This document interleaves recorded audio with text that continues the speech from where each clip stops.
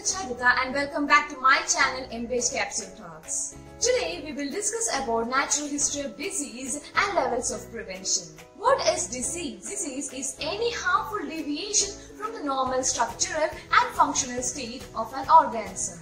Natural history of disease is the progression of a disease process in an individual over time in the absence of treatment. The process starts with exposure to certain factors and ends with recovery, disability or death if the patient is not given medical intervention. So usually epidemiologists observe the natural history of disease for say cohort studies that's from the exposure to the outcome which can be recovery, disability or death. There are two phases in the natural history of disease. First is a pre-pathogenic phase. Second is a pathogenic phase. In the pre-pathogenic phase, the man is not yet diseased, but the agent that contributes to the disease is present in the environment. Epidemiological triad explains that the causation of disease is due to the interaction between agent, host and environment.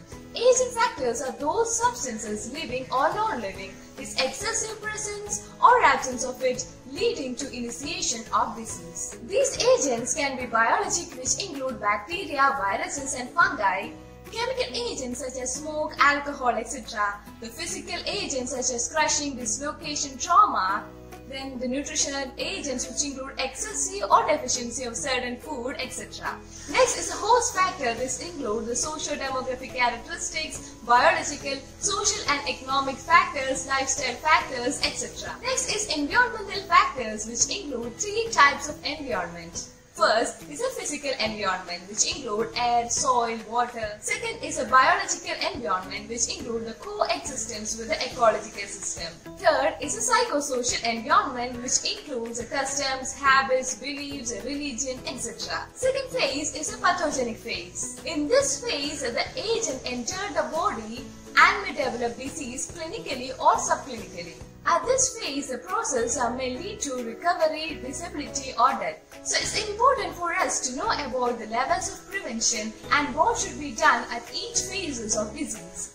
The levels of prevention include first, the primordial prevention, second is a primary prevention, third, it is a secondary prevention and finally the tertiary prevention.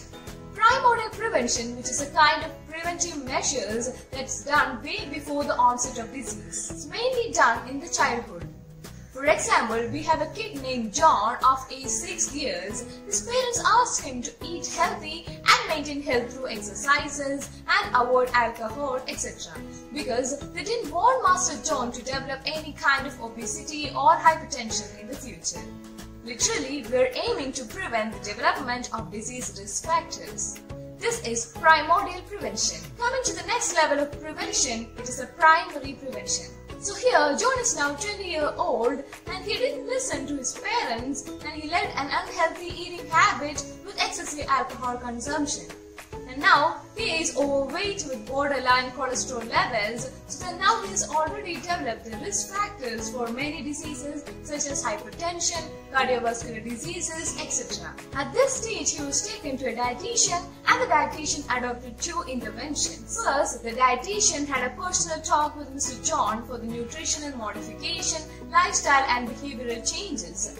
So that the first approach was health promotion. Second, the nutritionist gave Mr. John certain supplements to stop cravings for excessive eating, alcohol consumption, etc. This approach is specific protection. So these two types of prevention, that's the primordial and primary prevention, can be applied in the pre-pathogenic phase of disease. Next is secondary prevention. At the age of 35, Mr. John still was not able to quit his unhealthy eating habits and alcoholism.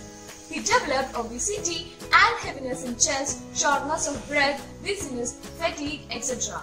So he decided to do a screening test. And after the screening test, it was found that he is having high levels of cholesterol, hypertension, mild atherosclerosis, and he was given medications for all his diseases, and the doctor gave him a warning that if you stop your medications and continue unhealthy lifestyles, then you're going to end up with cardiac diseases. So this phase of John is called the pathogenic phase. The main interventions of secondary prevention is early diagnosis and reference. The final level of prevention is tertiary level. Mr. John unfortunately forgot to take his medications regularly, and he was by the time an alcoholic and fast food addict, and he got a heart attack. So all what the doctors could do for Mr. John was disability limitation and rehabilitation, which include medications, exercise training, emotional support, etc. Thank you guys, that's all for today. Hope you enjoyed this lecture. If you like my videos, please like and comment below your doubts and suggestions. Please don't forget to subscribe to my channel. See you guys with another video. Till then, bye bye.